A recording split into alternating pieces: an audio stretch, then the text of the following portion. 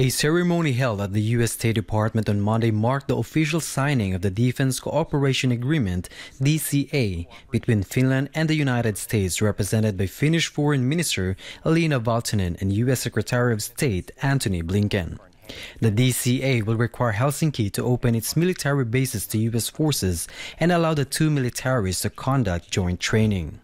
Additionally, the agreement will allow the United States to use 15 facilities in Finland where its military will have unrestricted access and be able to store military equipment and ammunition.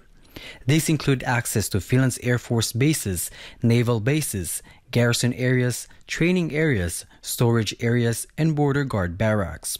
The measure, however, bans the storage and transportation of nuclear weapons on Finnish territory. Finland officially became the 31st NATO member on April 4, 2023, which marked a major shift in the security landscape in Northern Europe and doubled NATO's land border with Russia by more than 800 miles. Russian President Vladimir Putin has long warned against NATO expansion and called out the West for dragging the Nordic country into the world's largest military alliance. This has been Kirby, Trinidad, SMNI News.